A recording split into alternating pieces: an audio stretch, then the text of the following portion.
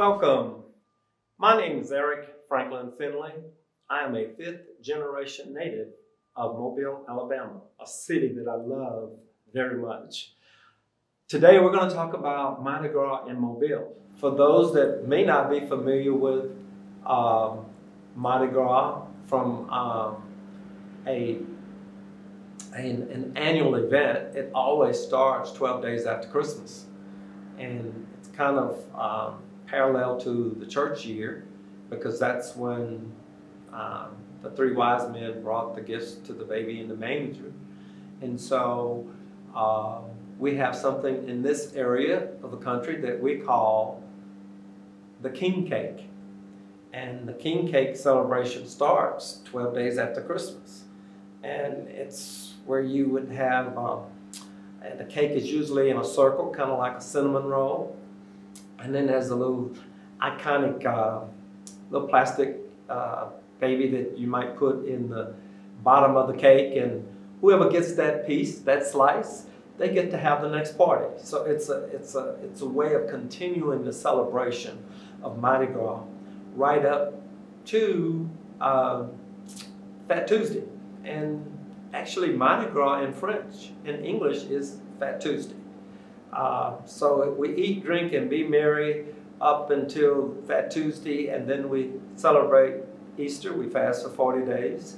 And of course there's Passover involved as well. And then we start the celebration over each year. And what's amazing is that, I'm not going to tell you how long, but I've been a part of this for a number of years, and each year just seems to get bigger and better. Even though it's the same cycle, it always seems to be something new and exciting. The lights are bright and they're different colors, and it's to a point now where I simply look at it as an adult spring break, because my history goes back to the inception of the Mobile Area Mardi Gras Association in 1938. No, I was not a member, but my grandfather was one of the original founding members. So this organization was founded in 1938. Most of the organizers of the Mobile Area Mardi Gras Association were first-time collegiate graduates.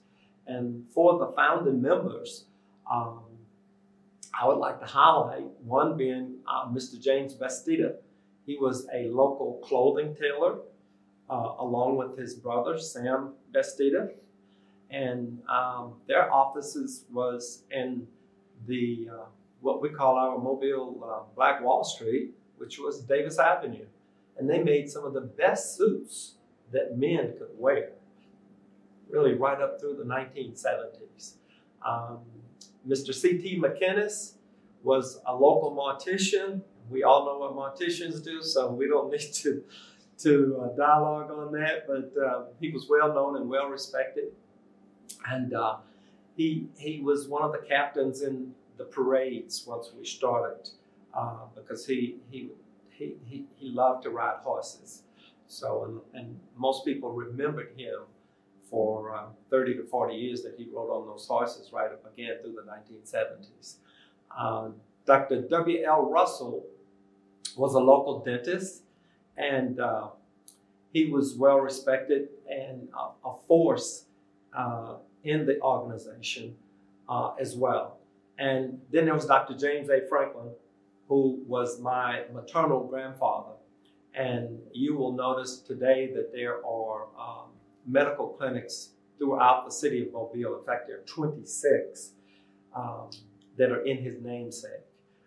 So these gentlemen had a vision, and their vision was to provide a platform that young African Americans could participate in a formal event in what we term as a royal coronation.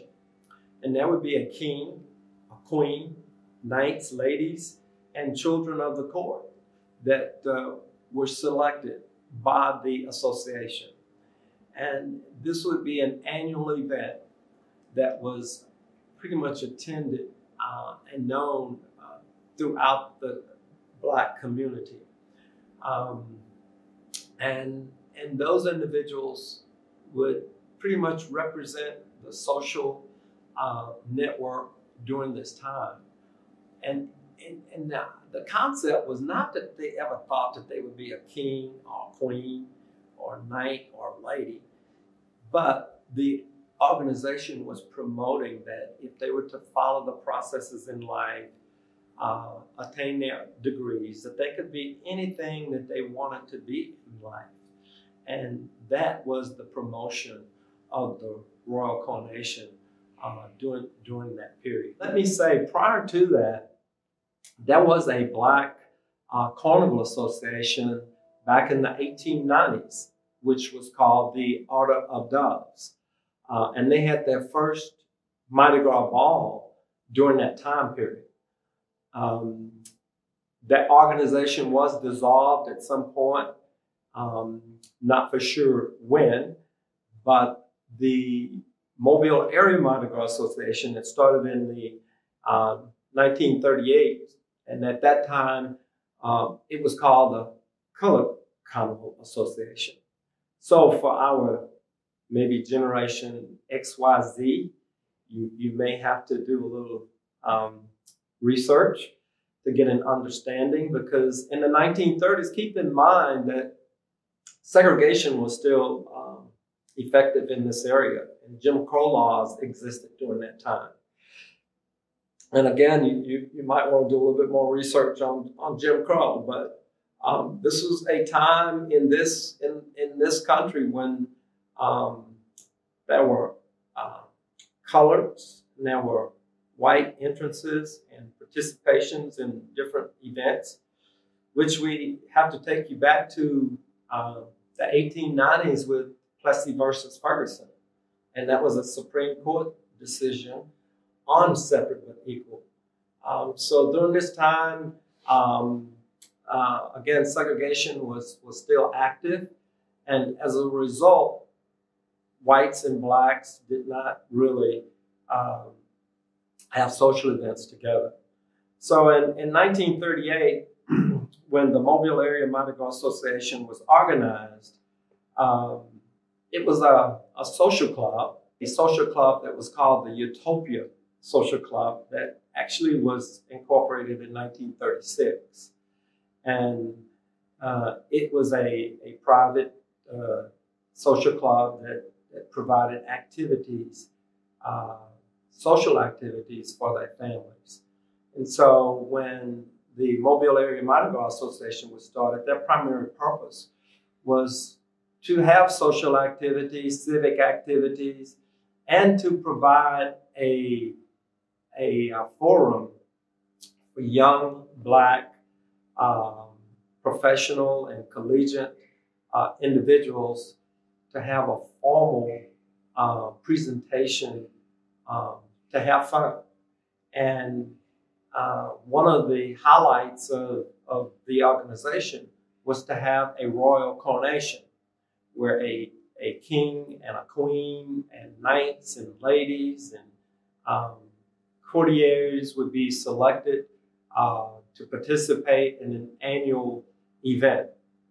It is still an event that a lot of people return back to Mobile each year to celebrate, and they remember that year that they were a member of the court, because being in that court one time is something that will stay with you for the rest of your life, and it's an honor that's recognized and cherished and celebrated each and every year.